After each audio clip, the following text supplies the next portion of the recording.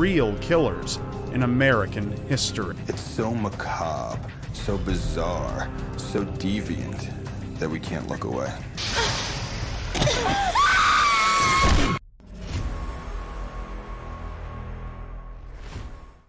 Imagine yourself entering the room and discovering 5 human heads and 4 skulls that are carefully placed on a shelf. Masks that were made out of human faces, skulls that were decorated bedposts, a belt made out of a woman's breast, and a curtain drawstring made out of human lips. Well, these were the sickening acts of the notorious serial killer Ed Gein. Let's take a deeper look into the life of the Plainfield Butcher.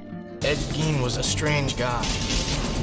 It's all about possession. Ted Bundy's confession to his heinous acts is a clear indication of what goes on in a serial killer's sick psyche. While Bundy remains the most sensationalized criminal in American history, there is another individual who gives the crime of possessing a whole new meaning. He committed atrocities so bizarre that to call him a man or even a murderer would be an understatement. This is the story of Plainfield's butcher, Ed Gein.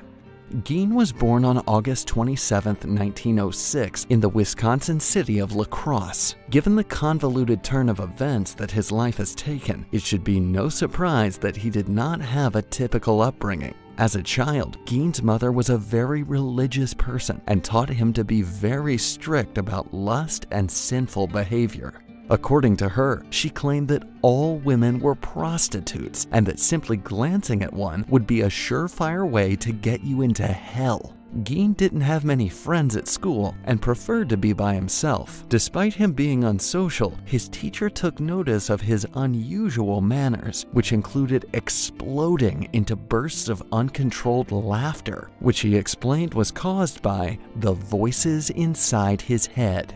They described his awkwardness to be the fault of his demanding mother. According to his family, she would frequently prevent him from making new friends. When they relocated to a farm, their sense of seclusion grew even more severe. At this point, his previously harmless behavior took a more severe turn, and he ended up in jail. During a routine work session on the farm, he and his brother were forced to call the fire department due to a fire breaking out on their property. After they had left, Ed called the police to report that his brother had gone missing.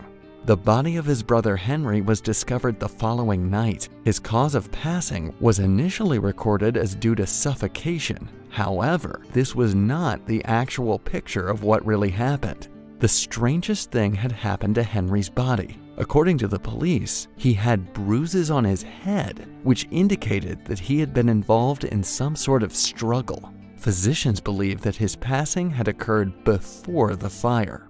Eventually, Gien was accused of executing his own brother. Unfortunately, no charges were made against him due to a lack of evidence found. Although Gien's mother had a very invasive nature that did not affect his admiration towards her, he truly respected what she taught him, even when she labeled all women other than herself as prostitutes. After some time, Gien's mother suffered a severe stroke, and he instinctively took it upon himself to take on the responsibility of serving as her primary caregiver. Although he was well known as a talented handyman throughout the town, he was forced to take on low-status jobs to support her and the family. During these difficult times, Gien's political views began to change, and he started reading Nazi literature and cult magazines. This left Gien to become very conservative. In 1945, his mother passed away unexpectedly, leaving him alone on the family's land. After much consideration, he decided to board up every room in the house that his mother had previously occupied. It's possible that he tried to make her last forever by making sure that all of her belongings remained undamaged. It is time for you to do the Lord's work. Are you ready, Edward? I'm ready, Mama. As you will see later on in this story, his obsessive attachment to his mother, particularly his strange attempts to keep her memories alive, plays a vital role in the unraveling of his bizarre acts. During the summer of 1957, a woman named Bernice Warden, who worked at a local hardware store, went missing after her cash register was discovered open on the floor, covered in bloodstains. People were starting to wonder why the store was locked and where was Bernice Warden. Clearly something had gone terribly wrong by this point. She was last seen with her son Frank, who indicated that Gien was with her and that she was not alone. Upon further inquiry, it was determined that he had visited the business the day before and had informed Bernice that he would be coming the next day to purchase gallons of antifreeze. After discovering this unusual purchase, authorities became concerned and proceeded to go to his home with a search warrant to look further into it. Even though they were expecting that Mrs. Warden's body would be discovered at his farm, many of the cops on duty were on the edge of a nervous breakdown due to the state in which her body was found. Bernice Warden's body hung from the ceiling, upside down, with her head dangling towards the floor. It is believed that she was shot with a .22 caliber rifle. She was found disfigured. Her intestines and organs were found removed and cleaned. This was indeed horrific, was said by a police officer who was the first to see this terrifying scene. Although they had stepped into a scene straight out of a horror film, nothing could have prepared the officers for this. They had discovered the home of a real-life psycho.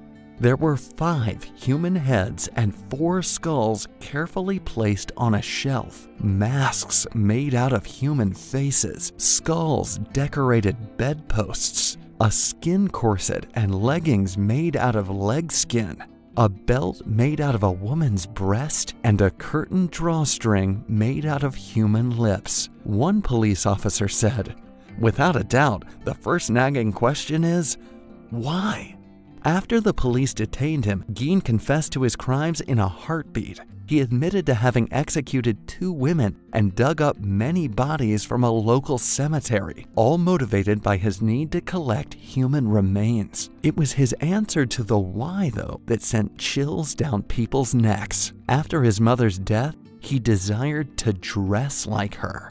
In the aftermath of Bernice Warden's passing, he was arrested and charged with 1 count of murder. However, he pleaded not guilty by reason of insanity. Gien was diagnosed with schizophrenia along with mental incompetence and was unfit to stand trial. He was admitted to a mental institution for further evaluation. Following the diagnosis of his mental condition, he was admitted to the Mendota Mental Health Institute, where he would live for the rest of his life before passing away due to lung cancer in 1984. Following his multiple disorders and gruesome executions, it should come as no surprise that he served as the inspiration for several iconic horror films, including Psycho, the Texas Chainsaw Massacre, and The Silence of the Lambs. Mr. Leatherface and Norman Bates were genuine individuals who lived in the real world. These characters who haunt our dreams were inspired by America's most insane criminals.